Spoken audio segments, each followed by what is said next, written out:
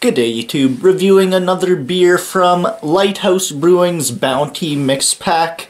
Today's beer is Bowline Pilsner. Yeah, using Tettnanger and Kursbrucher hops.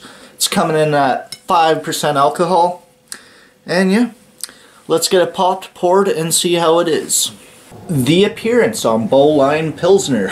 Super bright white head. Like, extremely bright. Nice, slightly hazy yellow color, yellow hay color to it. Good amount of carbonation, the aroma. Definitely getting a nice floral, grassy German hop. Some crackery malts, cereal grains. Yeah, smells like Pilsner. Alright, cheers. Yeah, nice example of a German style Pilsner. That malty, crisp, lagery taste, some grassy, floral, slightly citrusy hop to it. Nice light body, very crisp. Yeah, goes down super smooth. Yeah, super clean finish.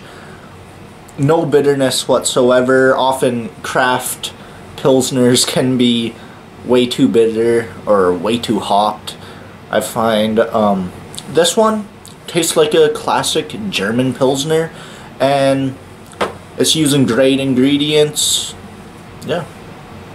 If you want a nice, simple Pilsner, pick this one up. Support Canadian craft beer. And as a rating, 7.5 out of 10, 7 3/4. Really nice stuff. Not amazing, but a Pilsner doesn't have to be.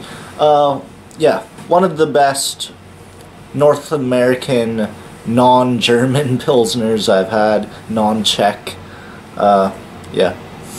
Again, that's Bowline Pilsner from Lighthouse Brewing. Good stuff.